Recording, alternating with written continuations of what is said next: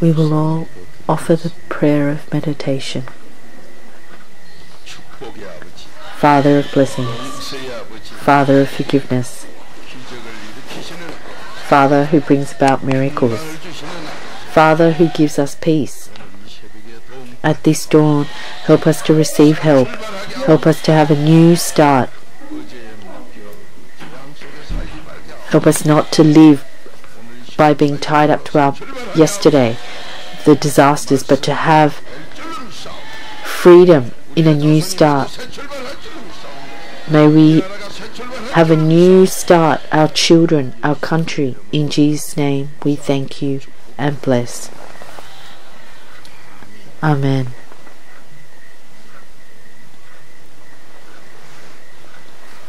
Let's say together, sheep. Yesterday sheep, today sheep. This time, this today, it will never come again. Who gives us this? God. Who makes us alive or dead? 1 Samuel chapter 2 verse 6, God. So in front of Almighty God, as you're sitting here, if you believe, you'll do well, but you don't believe. That's the problem. Because you're deceived by your demons, your ancestors' demons. You think that you believe, but you don't. This is where the problem is. Do you believe that you will be helped this dawn? Psalms chapter 46 verse 5. So what is God helping you? Is it just to help you wash? No, it's to become a new person. Let's find 2 Corinthians chapter 5 verse 17. You think you know this, but you don't. A new person inside of Christ. What is Christ? The mystery of God. This mystery of God is Christ come inside of you. When we obey this mystery of Christ, then we become a new person. So you're not that prostitute of yesterday, Rahab the prostitute. You're not that person who has no blessings. You're not that person who doesn't have faith of yesterday. Today you've come to receive blessings, to do well. But who is it that ruins Korea? It's when I can't be like this, that's when I ruin my country.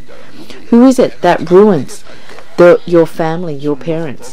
When I'm corrupt, when I squander, that's when I ruin myself, my life. You reap what you sow. Galatians chapter 6 verse 7.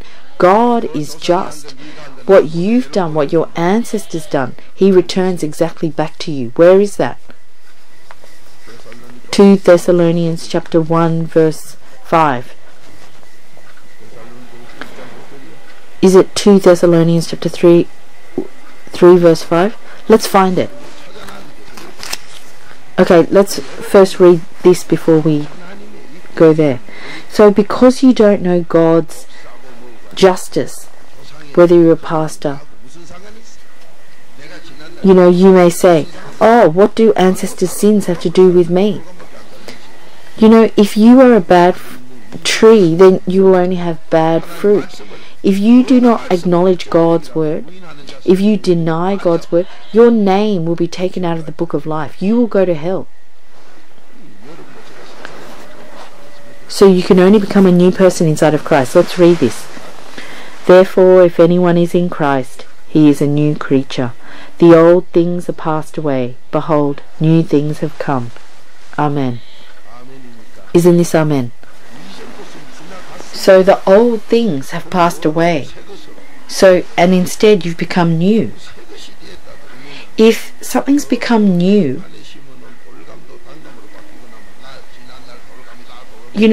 if a bad tree has become a new tree, then it doesn't say I'm a bad tree because it's now got good fruit. So we say that we believe, but we keep going back to our past, our actions, our speech. We keep holding on to our disease and saying we're sick. So who is it that's made it not work out? Me. I'm the prodigal son. I keep leaving. I haven't changed my thoughts. Proverbs chapter 23 verse 7. If you change your heart, everything will change. But this God who is justice, Him coming into my heart, that is faith. So if you want faith, you need to have that same justice. What does God require? That justice. But instead, you have this human affection where you just let people go. So that human affection is lusts. Proverbs chapter 21 verse 25.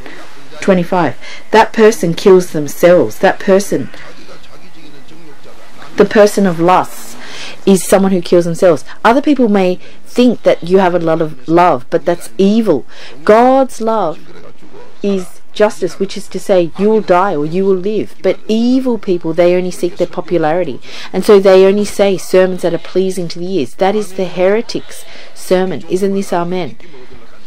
So you only say pleasing words because you only want popularity. If that's what Jesus did, He wouldn't have died. But it's when you say correcting words. Those words are words of life. That's love. The 66 books of the Bible are love. But because you can't make that yours, that's why you can't say love. If you memorize this Bible, then you are killing yourself. That's an evil person. That's someone who has lusts. So outside of Christ, you can't make this yours. And yet they call themselves pastors or theologians. And that's why they have these denominations and they drag people to hell. Inside of Christ is the only way you can become new. But they don't have that. Let's read this again. Therefore, if anyone is in Christ, he is a new creature. The old things passed away. Behold, new things have come. Amen. So even a bad tree, if it's been grafted, then it will have good fruit. What are you? You say you believe, but you still have your past bad habits. You still have your past where you're not doing well, where you're doing filthy things. Your thoughts, your speech, your actions, they're still of the past. Oh, I still have disease. You're evil. Because you're not inside of Christ, because you don't have God's word. You say, I'm sick. You're not a new person. This is why you don't do well. If you're inside of Christ, God says you are a new person. But you think you're stronger than God, and you say, no, I'm not. So you're not inside of Christ. Because you're not inside of Christ, you haven't been forgiven of your sins. Because you're not forgiven of your sins, you're not a new person. And that's why you're in poverty. That's why you're in ruin. Some fakes say God's word is today's or yesterday's or... No, it's the past, the present and the future. But God tells us to remember some things of the past, and some things He tells us not to. So what is it that He tells us to remember of the past? Deuteronomy chapter 5 verse 15. He doesn't want us to remember the Exodus because of the hardship, but to remember that in whatever circumstance God is with us. So we have to know that in whatever circumstance we're grafted. That's what. Other than that, don't remember. Only remember the grafting. No matter what bad tree you are, no matter what your life is, no matter who you are, inside of Christ you're new. So if you're grafted in, you will have good fruits. So whatever your past, it doesn't matter. All you have to remember is that I too can do well. So that Exodus is to remember that I too can do well. But fakes, they say you can't do well because of this, or you can't do well because of that. That's a fake. And that's why Jesus, when He chose His disciples, He didn't choose according to worldly standards of education, but He chose the uneducated, the 12 disciples. Even now we say those people, they can't do well. Oh, you haven't graduated from elementary school, Peter. But that's who the Lord chose. So how fakely are we living? How fake are the standards that we live by? So God says anyone can do well. If you go inside of Christ, you will become new.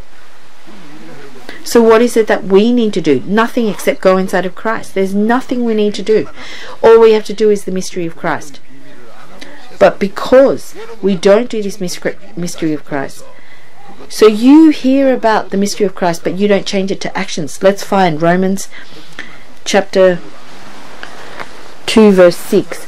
Because you hear but you don't change it to actions, that's why you become fake. That's why you can't become new. Everything you do doesn't become new. As you live, you'll see that people change. Oh, when they were young, in their photos they look like this, but as they get older they keep changing. So you're born according to your ancestors' sins, and as you grow you keep changing.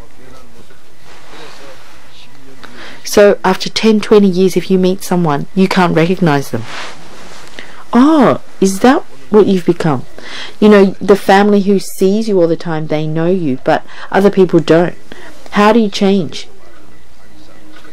Well, this is, you know, according to the world, there's like face reading, palm reading. This is all philosophy. This is all kind of surveys. So what's this saying? If your face looks like this, this is how filthily you've lived. If you keep using your right arm, it grows longer. Oh, because they've lived like this, this is why their face looks like that.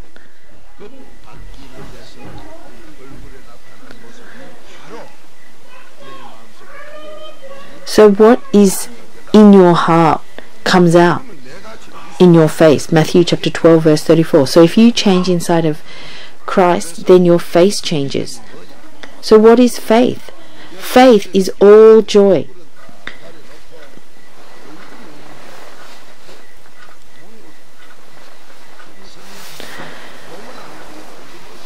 So if you're smiling, if that joy comes out in your face, all peace comes out in your face.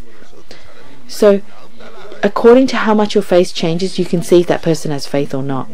But if you come to Busan First Church, where you have the promise that anyone can do well, anyone, at dawn you can receive help, inside of Christ you can become new. That is what believing Jesus is. But you never smile. So how can you do well? It happens according to your faith. Matthew chapter 8 verse 13. It's according to how much you smile. It's according to how much peace you have in your heart. So at dawn, He helps us. Anyone. And that's why Jesus, He even made those 12 disciples who were useless to do well. And also, Apostle Paul, even though he didn't meet Jesus, he too did well. In other words, all can do well. You can't do well if you don't go inside of Christ. Isn't this amen? So it's inside of Christ, not Jesus. If you go inside of Christ, that's 4-step repentance, the mystery. So when we say the Apostles' Creed, who do we say that we believe? We say we believe in God and God the Father Almighty and His Son Christ. But if you omit Christ, then you become fake. We have to go inside of Christ. Anyone inside of Christ can become a new person. So if you have a new person, then your disease is gone. If you were poor, you become rich. Someone who didn't do well does well. But what about you? You're not inside of Christ. So you're outside of Christ and you keep saying, I'm not doing well. Of course, you have to go inside. And that is the mystery, which is 4-step repentance. Even though I tell you this, those who are to be ruined, evil people, those with demons, all they do is hinder. Isaiah chapter 43. Let's find Isaiah chapter 43 verse 18.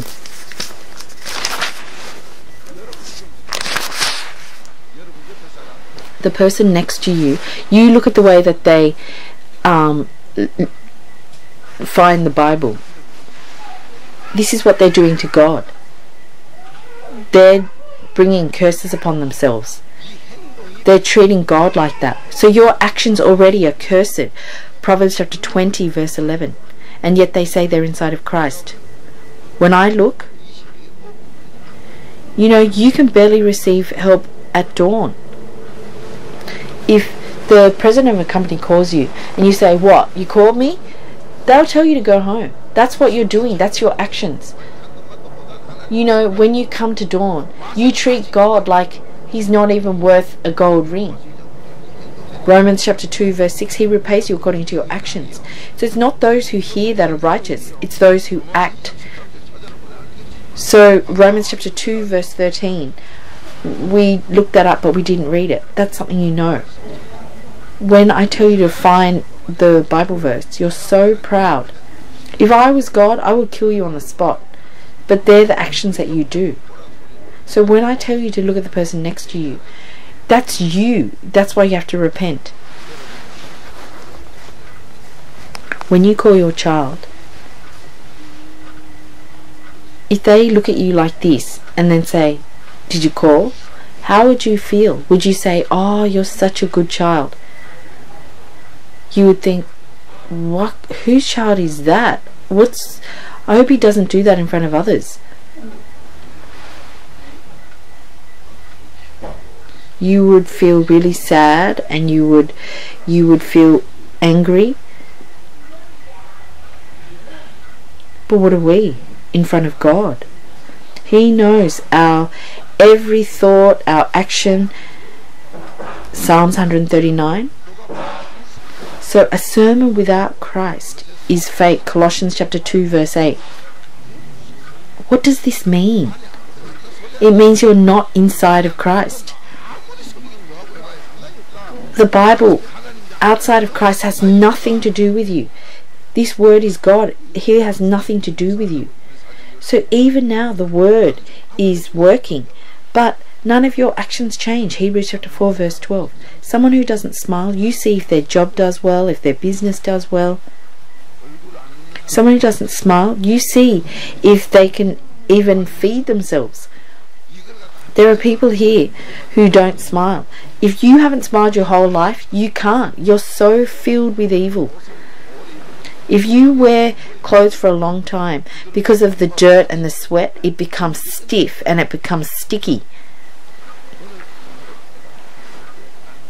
You know, if there's only a little bit of dirt and you wash it, it will wash out well. But if that stain hasn't been washed for a long time, the color of the clothes actually change. No matter how much you wash, it won't change. So we're like that. But the blood of Christ, even what's rotten or stained, he can make new. So today, this dawn, a new start. God's help, a new start, where our heart, our actions are completely new. But you look at people who don't do well. They're still holding on to their past. They're still tied up to their thoughts. Isaiah chapter 43 verse 18. Let's read it. Do not call to mind the former things or ponder things of the past. Amen. Let's read it again. Do not call to mind the former things or ponder things of the past. Amen. Isn't this amen? So you need to get rid of it. You want to, but can you? The way to get rid of it is by 4-step repentance. So God, he makes you forget the things that you don't need to remember. If you do 4-step repentance properly, you will experience this, whether it be your past disease or whatever. He'll only make you remember the good things. So that's joy. Inside of Christ, this is what happens. It's not me that can do it, God does it. So what thoughts are you tied up to? Is it your disease? So do you think you're inside of Christ? No. If you're tied up to your disease, then you're not inside of Christ. You're still tied up to your thoughts of, I can't do well. You need to get rid of it. But I can't forget. Only by the mystery of Christ can this happen. If you're inside of Christ, then you become a new person. At this dawn, let's have a new start. A new start. May this come upon you. So, in order to have a new start, let's go inside of Christ. You can keep your eyes open or you can close your eyes. Someone with disease, listen carefully, please. God is just. We haven't found that. Let's find 2 Thessalonians chapter 1 verse 5. God is a God of justice. We talked about 2 verses. So which one is it? 2 Thessalonians chapter 3 verse 5 is talking about the God of patience and love. Christ is patience. So we do need to know this. But 2 Thessalonians chapter 1 verse 5 talks about the God of justice. And 1 Thessalonians chapter 1 verse 5 says that we shouldn't speak of the gospel with words, but with the Holy Spirit. Matthew chapter 10 verse 1, before the Holy Spirit, He gives us power. So without power, you cannot receive the Holy Spirit. You cannot, what a lie, you cannot build the second floor without the first floor. But that's what fakes say. In order to speak of the gospel, we do not do it with words, but firstly with power, and then with the Holy Spirit. And the third, with assurance, no matter what anyone says, to have that confidence. And so you say you're doing 3-4 theology, and they say, Pastor Park says, you're a demon, you're a fake, you don't have assurance, you don't have the worthiness to speak of the gospel. So this is these three Bible verses are important. 1 Thessalonians chapter 1 verse 5, don't be fake and speak of the gospel with words. And Matthew chapter 10 verse 1, you have to receive power, and you also have to receive the Holy Spirit, and you also have to have assurance. Hebrews chapter 10 verse 35, that's when you become bold, because you've experienced it, you received everything. So if you have power, you can cast out other people's demons. So it starts from there, and then you receive the Holy Spirit. After you receive the Holy Spirit, you need to have the assurance, so then you can confidently spread the gospel. That is the worker of the gospel. So that is the basics. 1 Thessalonians chapter 1 verse 5, that's the basics of spreading the gospel. So without power, can you spread the gospel? Matthew chapter 10 verse 1, after receiving power, that's when they can go out and spread the gospel. So after you receive power. Why? Because those with demons, they have to see the power to believe. That's John chapter 20 verse 30. So if you go and evangelize without this, then you're a fake. So anyone can do well if you're inside of Christ. At this dawn, God helps us if we're inside of Christ. Today, He will give us help of a new start. There is no past. It's a new start. A new start. So where do we have a new start? Inside of Christ. Today, when we wash, we need to have a new start. That's of our flesh, but inside of Christ. No one can see, no one knows, but the sins and the demons that have stuck, they will all depart. That's a new start. The devil, demons are curses, but inside of Christ is a new start. So every time you have a problem, we have to cry out to God. In other words, we have to go inside of Christ. If you have a problem, you have to do 4-step repentance. Then you'll become a new man and you'll rule over it. Isn't this amen? May we be victorious. Then our country can be victorious. When I'm victorious, my family's victorious. When my family's victorious, my children are victorious. And that's when our country is victorious. May we all receive this dawn. May you receive the blessings where the doors of heaven are opened.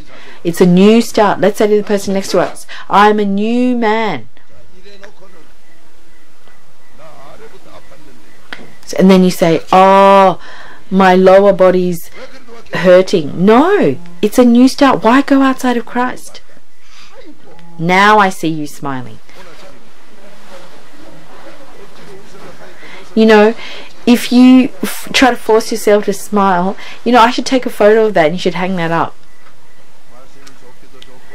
You know, the word is good and God gives us joy. And, you know, a smile starts to come out. But, you know, the top half is not smiling, the bottom is smiling. So it's like the 38th parallel. But we will do well. We're not beasts. We're men of honor. Let's have a new start. Let's say to the person next to us, it's a new start. It's a new start. It's a new start. Turn around and say it. It's a new start. It's a new start. This way or that way, it's a new start. We'll all do well. By a new start, we will all do well. Let's all pray. Father, we have lived so wrongly. You have told us to forget the past. You have told us to forget the past. But we're so tied up to our past thoughts. From today, I'm a new man inside of Christ. I'm a blessed man. I am a healthy man. Today, I will do more well. My children will do more well. Our country will do more well. May we all be victorious with this heart. In Jesus' name we thank you and bless. Amen.